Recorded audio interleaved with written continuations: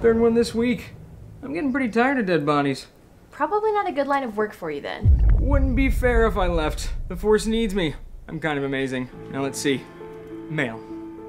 Early 20s, mid 20s. No visible injuries. Fits the profile.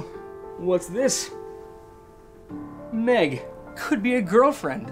Or an acronym. Or the killer. Which do you think it is? Honestly, I have no idea. I'm just kind of saying words.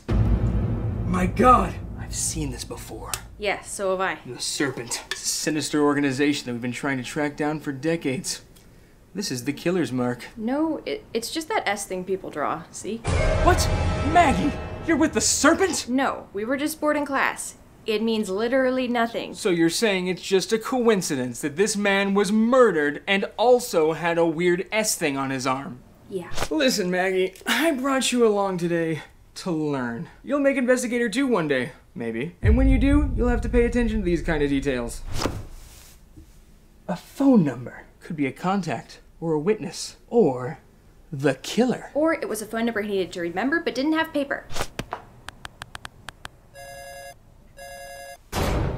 Maggie. What? That's your phone. I know. What does this mean? Do you know this person? Yes, we were doing a research project together. I told you that when we first got here. Oh, that's weird. I didn't even notice. Wait a second. Soda? Raid? Antifreeze? Those could be the murder weapons. Yeah, or his shopping list, but you know, it's probably your thing. I don't think that you really mean that. He obviously takes notes on his arm. No, he used to take notes on his arm, because now he's dead. So that means it's up to you and me to make sure that his final notes were not taken in vain. What's this? A finger mustache. He must have been trying to disguise himself. I'm starting to understand why no one ever gets caught in this town. All right, here's what I got. He was poisoned. That's the only way he'd have enough time to write everything down for us while he was dying. What if you wrote it down earlier? Yeah, well, then I'm stumped. Uh-oh.